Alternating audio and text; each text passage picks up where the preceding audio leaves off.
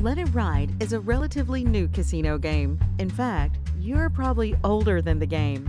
Other casino games like Roulette or Craps have mysterious beginnings and history that goes back centuries. But Let It Ride actually started as a marketing ploy in the 1990s. Casinos used to use only one deck of cards for playing blackjack. This caused a problem for them because people started counting cards. Card counting is when a person is able to keep track of approximately how many high cards and low cards are left in a deck as a game is being played. They use simple math formulas to help increase their odds of winning. Card counting is not technically illegal and it doesn't break any casino rules, but casinos really don't like it. In 1992, a company called Shuffle Master introduced a machine that could automatically shuffle a deck of cards. The machine was also called the Shuffle Master. The Shuffle Master was meant to help stop people from card counting in casinos. But by the 1990s, casinos were already combating card counting by using multiple decks of cards. This meant that casinos didn't really need the Shuffle Master machine.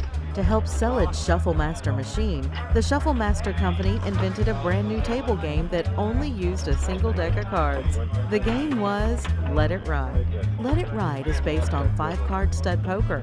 It is a slower-paced game and it has a unique feature. Players can actually take back up to 2/3 of their wager during the course of playing a hand. To start the game, players place their bets on the table. Each player must place an equal amount of chips into 3 different spots. They are able to take back either 1 or 2 of these piles of chips throughout the gameplay. The third stack must stay on the table. The dealer then deals each player 3 cards and puts 2 community cards face down on the table. At this point, players are permitted to look at their cards. They are allowed to take back 1/3 of their bet at this time if they want to. The dealer then reveals the first of the community cards. Players can now take back 1/3 of their bet if they want to. It is not possible to take back the final third of the bet. The dealer now reveals the second community card.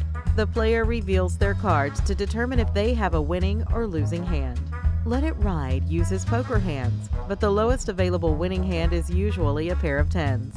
Any hand lower than a pair of 10s is considered a losing hand, and a player will forfeit whatever remains of their bet to the house. If they have a winning hand, the remainder of their wager will be paid out according to the casino's payout table. The better the winning hand, the more payout a player receives.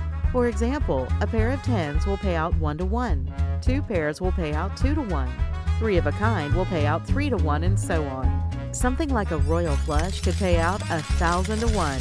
From its humble beginnings as a marketing ploy, Let It Ride has spread to casinos worldwide thanks to its unique features that let players have a little more control over their wagers. One of the best places to play Let It Ride is the Wendover Nugget Hotel and Casino and the Red Garter Hotel and Casino in wonderful West Wendover, Nevada.